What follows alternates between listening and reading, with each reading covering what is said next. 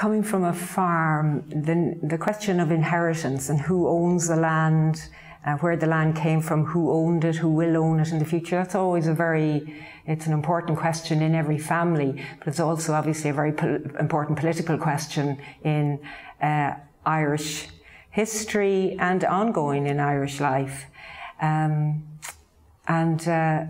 This is my take on the question, one take on that question. Who owns the field? Is it the one who is named in the deeds, whose hands never touched the clay?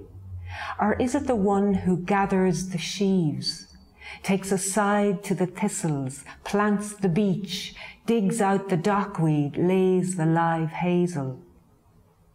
Is it the one who is named in the deeds, or the one who pulls ragwort on his knees, lifts rocks into a cart, splits larch for stakes, the one who gathers the sheaves, slashhooks the briars, scatters the seed, cuts his hand on barbed wire, hangs the gate?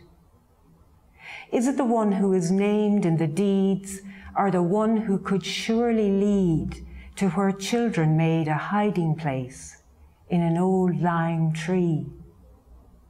He gathers the sheaves. Is it the one who tends cattle and sheep and can tell you how the field got its name?